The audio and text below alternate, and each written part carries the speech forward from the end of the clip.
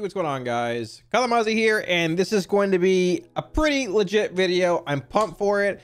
Today, patch 9.2 was data mined. It did not hit PTR. However, Blizzard did put a blue post out saying that due to them having the next week off for Thanksgiving and things, I guess, maybe not going as planned as much as they had hoped, the build might end up being pushed back until after they get back from their Thanksgiving break. But regardless, there was a build pushed to a client or candidate, however you want to word it, that was data mineable. And with that being said, some things were found. Warlock tier bonuses for Aff, Demo, Destro, 2-piece, 4-piece. The Incubus, the male succubus skin has been found as well. And a couple other things. Now, this video today is really going to be talking about the tier sets, the 2-piece, the 4-piece.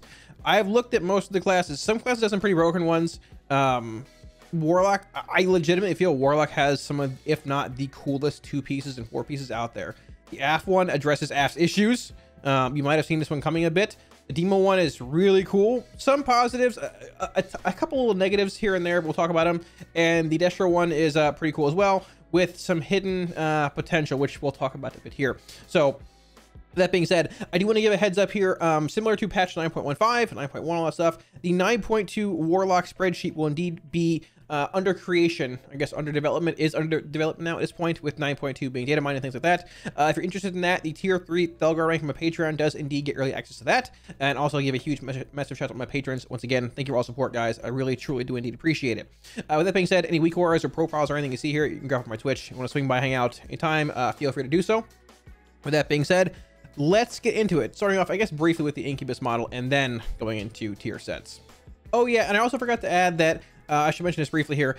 My Twitter handle has changed. It's no longer Kalamazi. It's now Kalamazi with 2 eyes. And to a similar extent, I now also have an Instagram. If you're watching this video night 1, there's probably not a whole lot on it, if anything at all. I plan on adding some things the next day or so. But yeah, if you're not following my Instagram, feel free to do so. And yeah, heads up, my Twitter handle did change. Now let's get into the video. Alrighty, for those of you wanting to see the Incubus model, which surprisingly hadn't been spoiled anywhere for a while after being mentioned a couple months ago, give or take, here it is.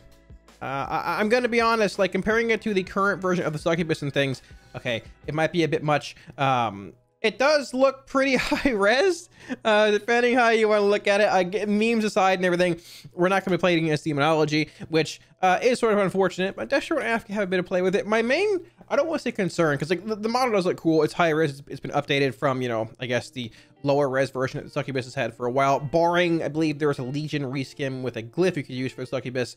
My main, I guess, complaint is that honestly I can't use it for Destro or Aff in Mythic Plus or really any relevant setting. Because realistically, if I don't have to interrupt, I'm playing my Imp, because it can change targets at range. And if I have to kick, I'm playing my Fell Hunter. I haven't really played a succubus as a pet, barring being in arenas or like some kind of weird CC setting, for a very, very long time. Having some kind of ability similar to maybe to like hunters have like tenacity, cunning, I think ferocious, different like specs for their pets maybe. That'd be sort of cool. Maybe seeing the pet get an interrupt, or I don't know, maybe the caster getting a baseline interrupt themselves would be a cool step in the right direction. But the model is cool. Is it going to be used for me a lot personally? Probably not, but it's a pretty cool update. I'll have links to all these down below in the video description as well if you want to check them out. But I don't know, TLDR, it looks pretty cool. So with that being said, let's get into the actual tier bonuses.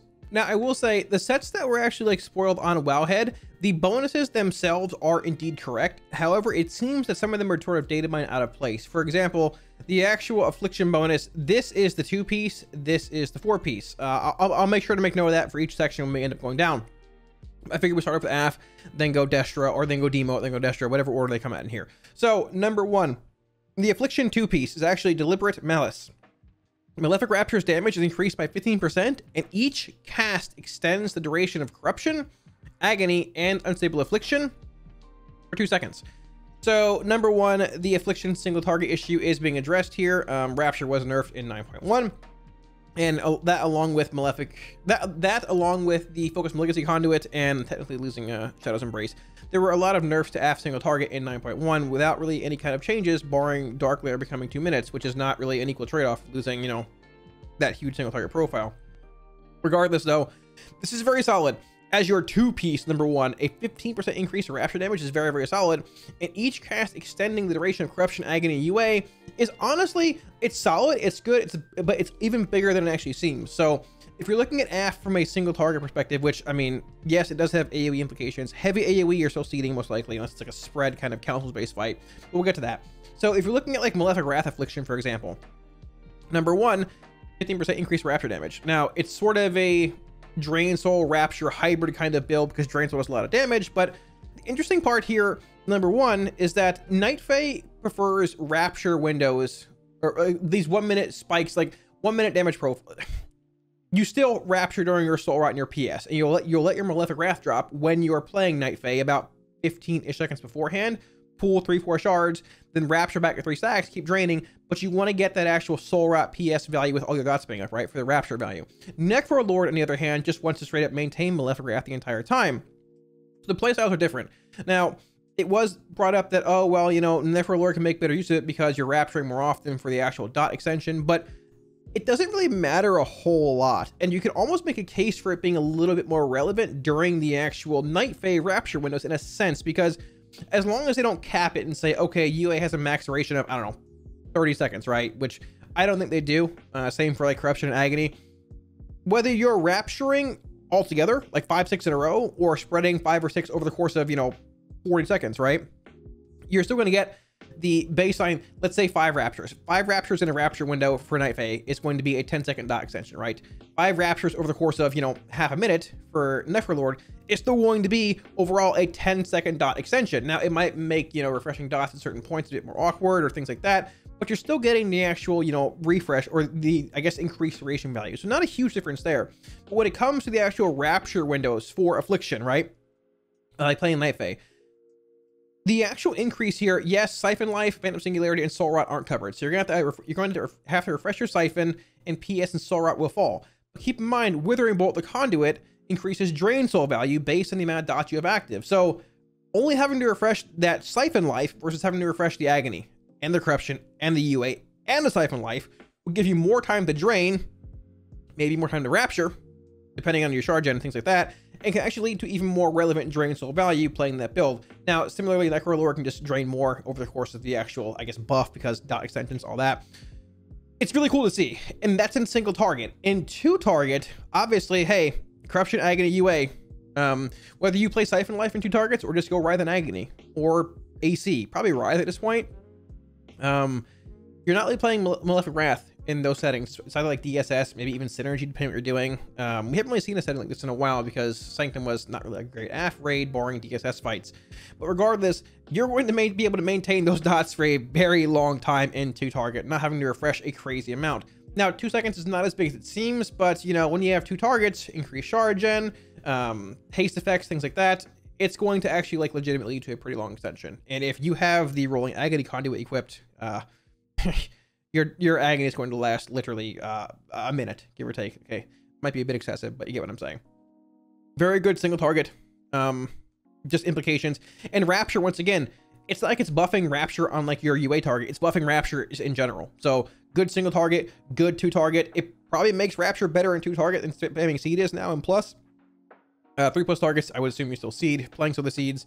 But regardless, a very good 2-piece, like very, very solid. This is a strong 2-piece. Like having both effects here is really, really good. Very happy with this. The 4-piece. Calamitous Crescendo. Crescendo? Yeah, there you go. Okay.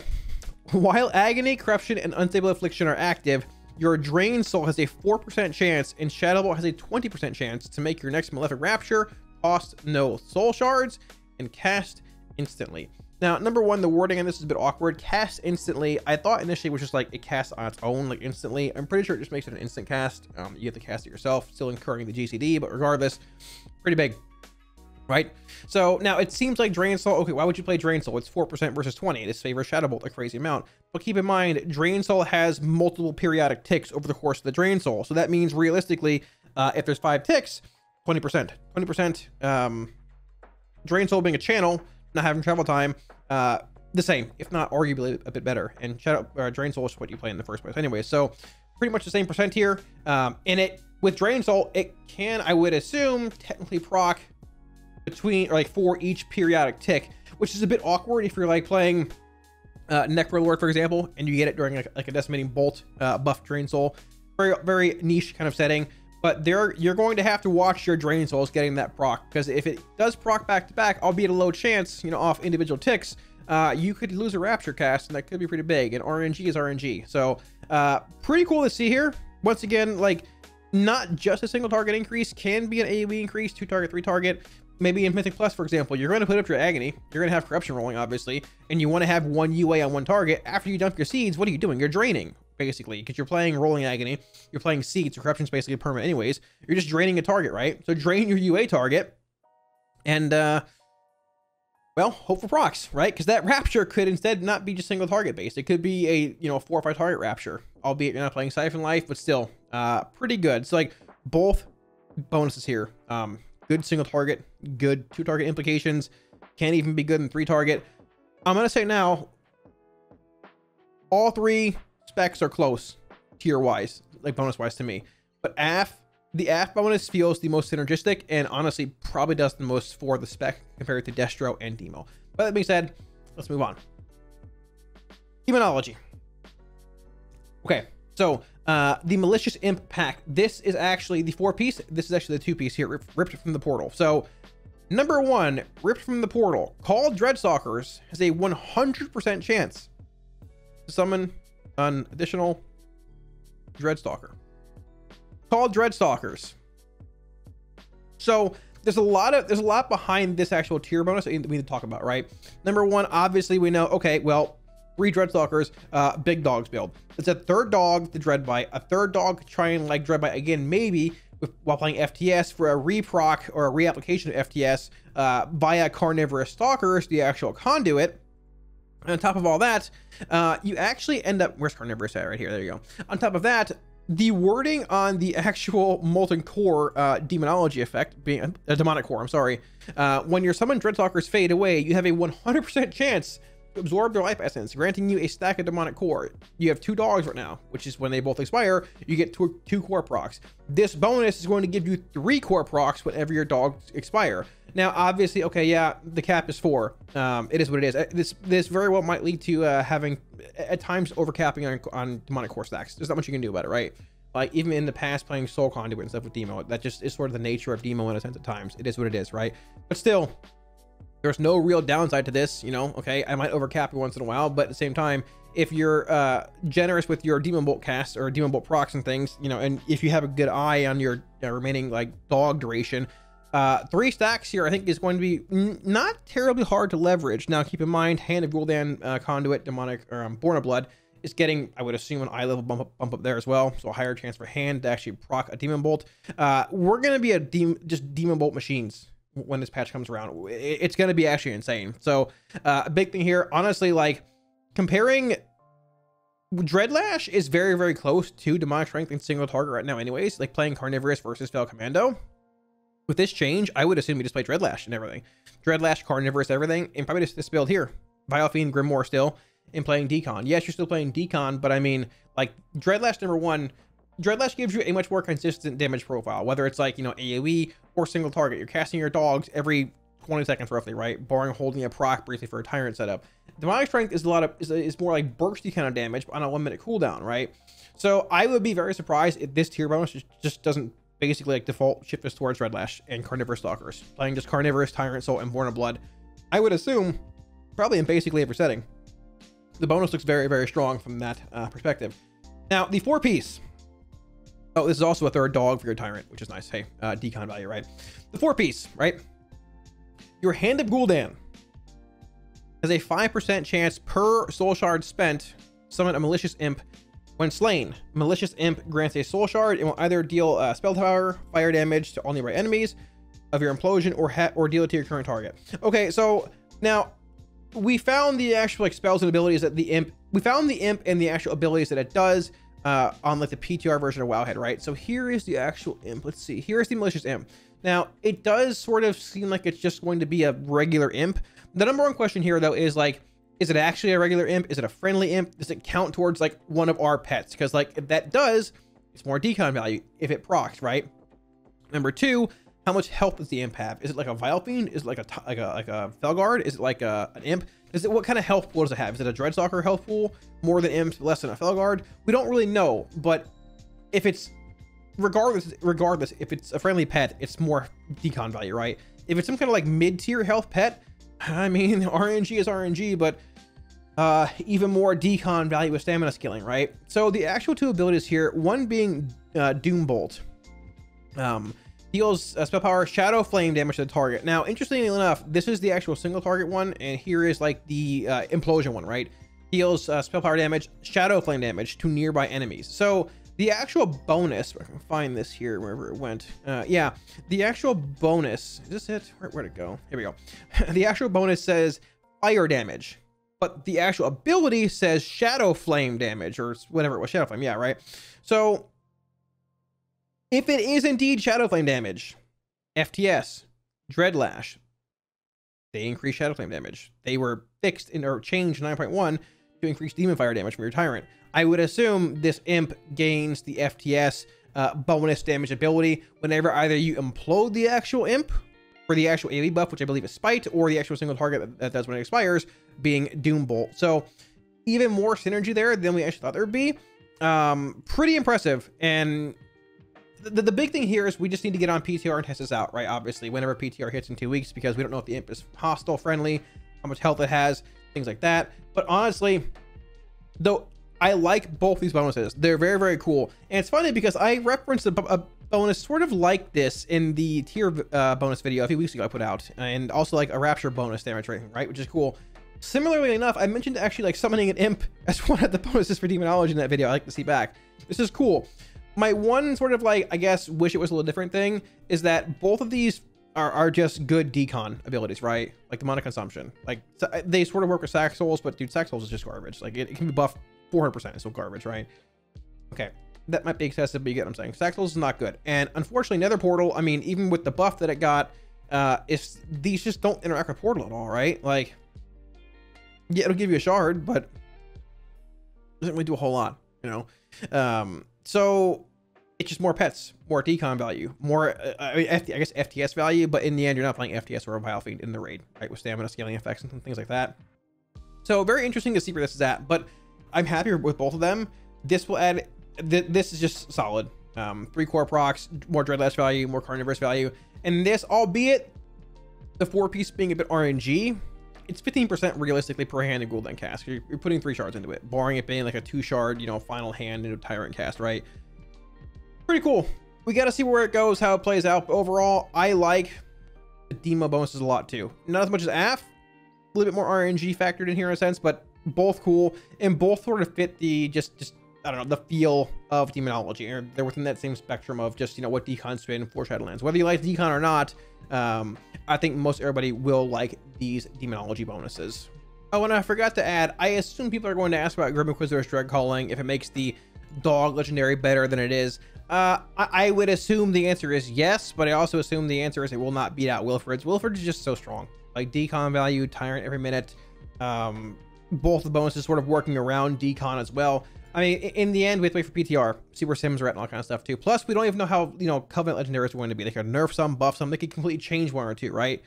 It probably will have Grim gain some value, but it's all speculative at this point. For all we know, Horror Nightmare works with this thing too. You can summon 2 imps. We're not really sure. Sims PTR testing is where it's going to be, but I still don't see Wilfred's being dethroned with decon. It's just too good. All right, destruction bonus. There's a lot to take in here. Destro. So the actual Destro 2-piece is actually this.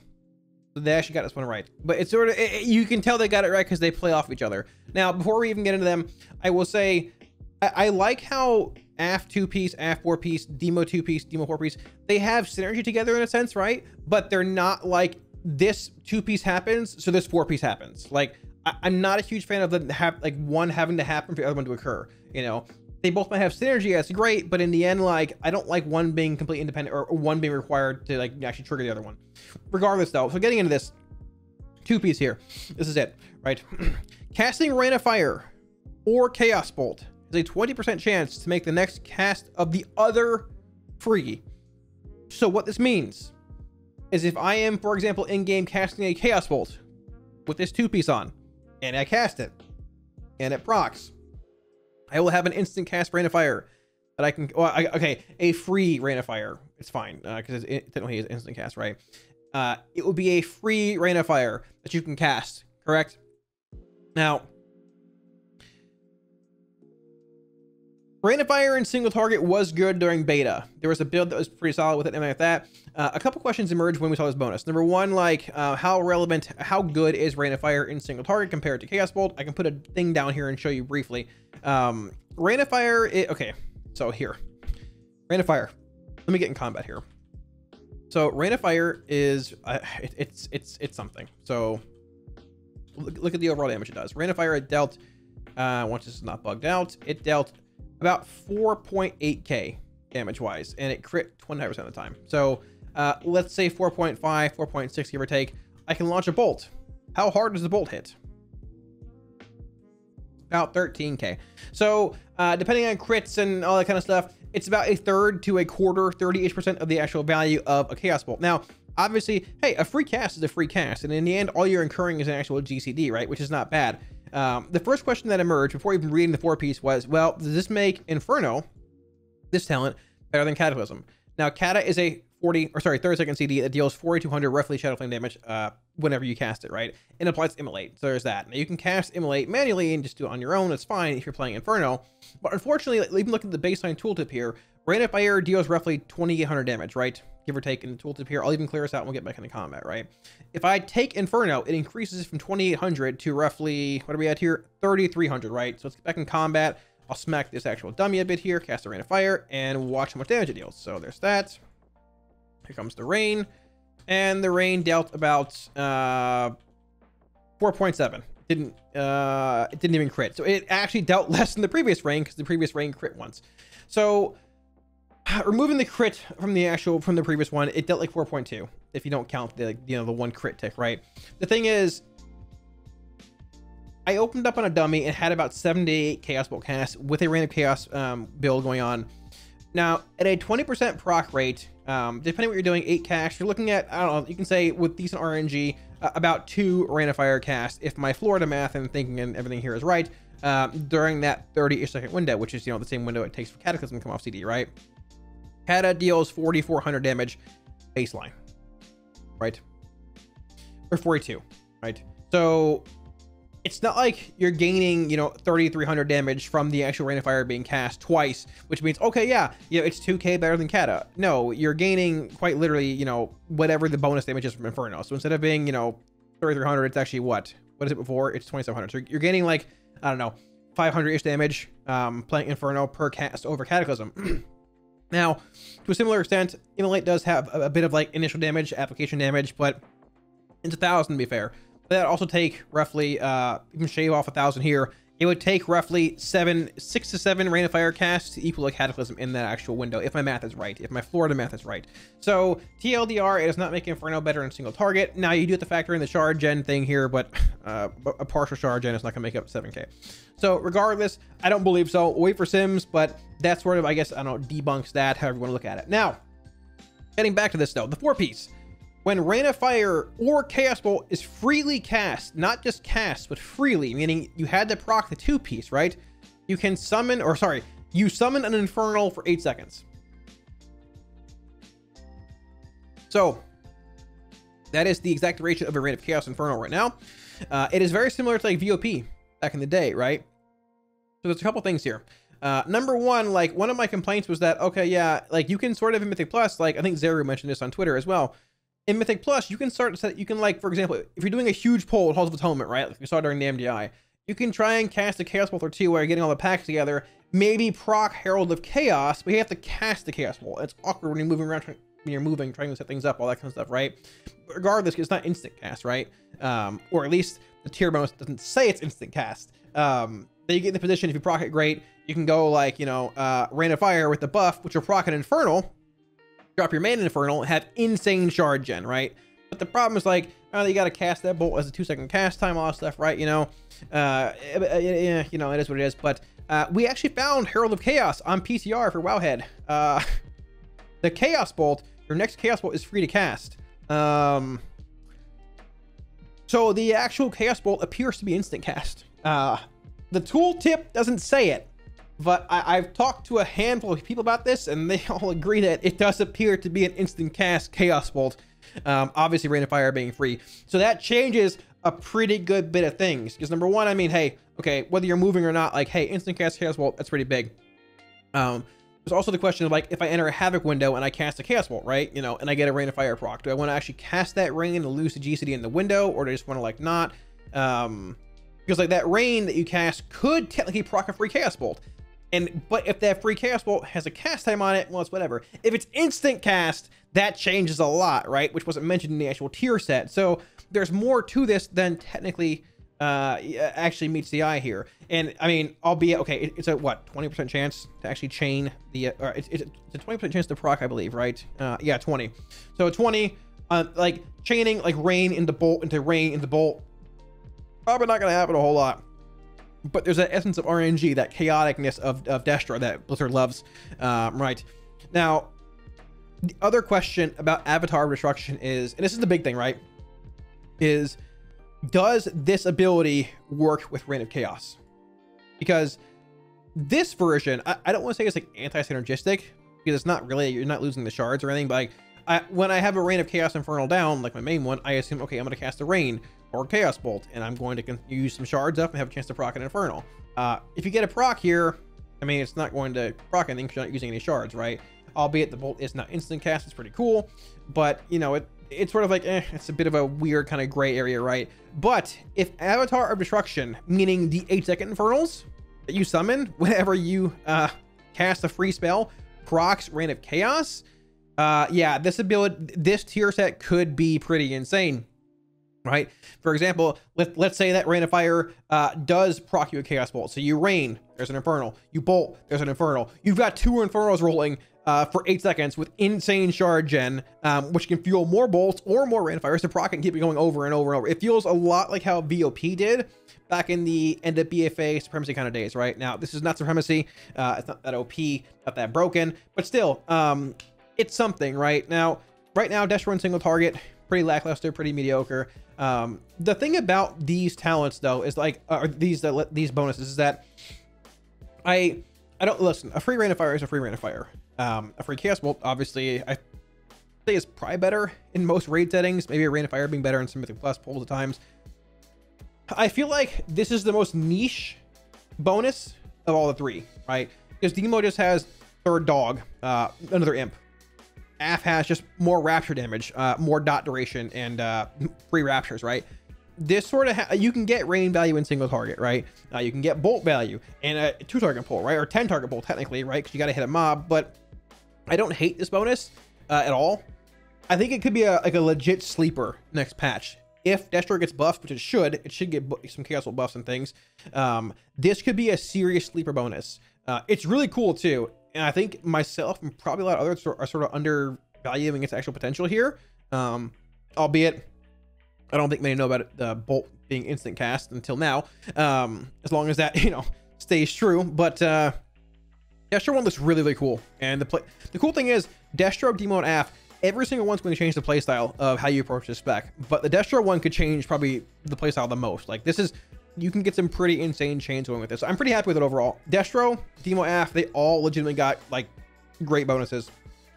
I'd probably say from like my personal, like, I guess best to worst, number 1 Aff, number 2 Demo, number 3 Destro. But Destro like being right behind Demonology, and arguably better too, right? We know that like if Destro, Demo, and Aff, if they're all in a progression setting during like a raid tier, a race to world first, whatever, what have you, if they're all in their optimal setting, Destro is the best. Destro is a very, very, very good prog spec. It typically brings a very good 2-target cleave profile, can bring good AoE, can bring good single target. It's very, very good. And this bonus could indeed feed into that. Plus, like, hey, if you think Affliction is broken and halted home right now, during MDI and things, wait till you get a Herald of Chaos proc in the MDI, and then carry that into that pool. It's GG. Lock bonuses out of all the classes that I've seen legitimately look like they're probably some of the best ones to like change playstyle up and make things more interesting. I'm happy. Every single spec of Destro, Demo, Aff, they all got relevant bonuses and they all look really good. We'll see when PTR hits in a couple weeks how they all feel. And we haven't even seen legendaries or legendary tuning, I would assume, or class tuning. And like, I'm not trying to hype everybody up like some kind of false like hype thing here, but like these bonuses legitimately from some other ones I've seen, these are pretty good. Yeah, that about wraps it up. Thanks for watching, guys. I gotta admit, like I said, lock bones just look insane. They all look really, really fun. The AF and Demo ones, I feel like sort of address, I don't know if they address issues. The AF one sort of does. The Demo ones where it changes, like, the Demo one's like a middle ground. AF, we know, needed a Rapture buff and needed some single target help. The Demo one's like just cool, and it works with Decon well, and has like single target and AoE implications. Pedestrian one's just pure chaos, which is sort of cool. We'll see how it goes. Once again, it's probably a bit underrated. I think I'm probably sleeping on it a bit, as well as other people are. We'll see. A big thing is it just depends how the fights are structured inside the actual raid. If you have a lot of single target fights and Destro's not like the best there, then it might be a bit mediocre. But there's some big cleave fights, or like, you know, rain of fire, that kind of fights. It could be pretty insane. Let me know what you guys think of this video, and realistically, the comment or the tier bonuses in the comment section below. I'm legit really curious to hear what you guys think. For the most part, it seems everyone likes Destro the most. Personally, I like AF a lot too, but Demo could be really cool depending on certain bonuses. Once again, any Week Wars profiles, add-ons you saw here, or I guess realistically any Week Wars you want, they're on my Twitch. If you want to swing by and hang out, grab them anytime, feel free to do so. Once again, I also want to mention and give a huge shout out to my patrons. Thank you many times for the support, guys. I really appreciate it. Heads up, once again, the 9.2 Warlock spreadsheet similar to 9.1, 9.0, all that. The tier 3 failure rank on my Patreon or higher does indeed get early access to that. It should be going up, I would assume, within probably about a week or so, probably a little earlier than that. Honestly, now we have some tier out. Yeah, if you're interested in supporting, there should be a link somewhere up here, as well as in the video description down below. Once again, thank you for watching, guys. If you're new to the channel, enjoy it, and want to see more, be sure to smash the like and sub buttons below. It helps out a ton. Thanks again, dudes, and I'll catch you all again soon on stream. Peace.